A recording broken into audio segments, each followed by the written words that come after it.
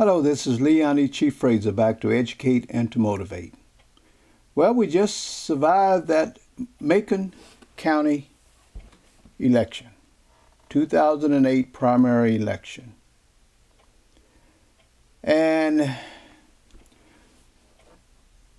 400 and a few people elected Robert Mike Berry back to your Macon County Commission. Now, you are stuck with Robert Berry for the next 4 years. It is going to be very interesting to see how we of Macon County deal with this situation. You know, it escapes me how a community with as much education as we have per square mile in this area could in 2008 put Robert Mike Berry back into office.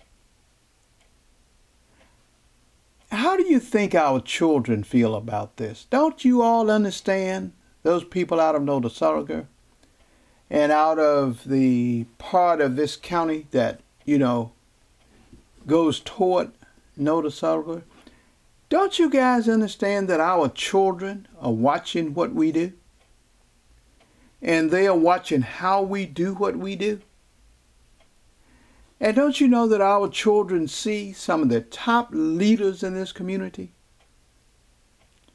embracing Robert Mike Berry all the way back from the penitentiary right back into office in Macon County? Don't you know that our children know that there's something wrong with that?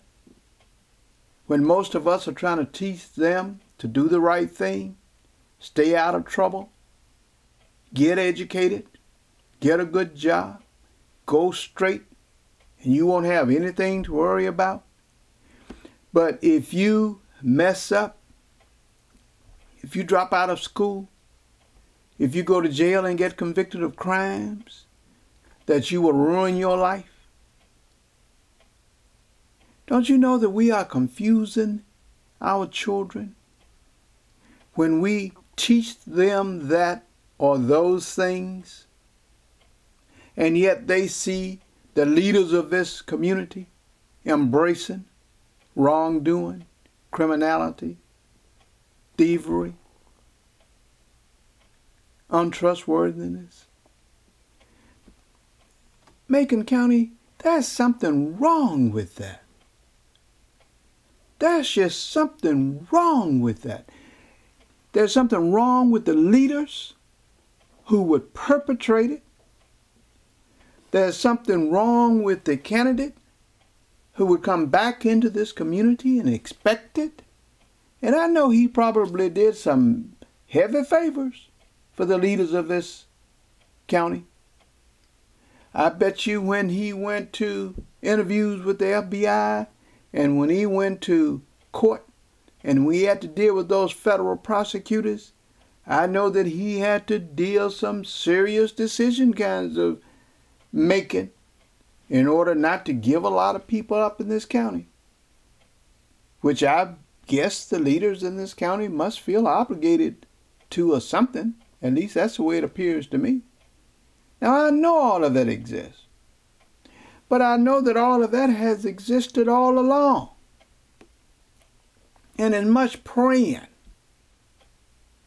and as much hoping that we have done to try and bring this community back to a level of decency, integrity, trustworthiness. I was just hoping and praying that we would be above what happened in this county on the 3rd of June. But I guess I just gotta wait and hope and pray some more.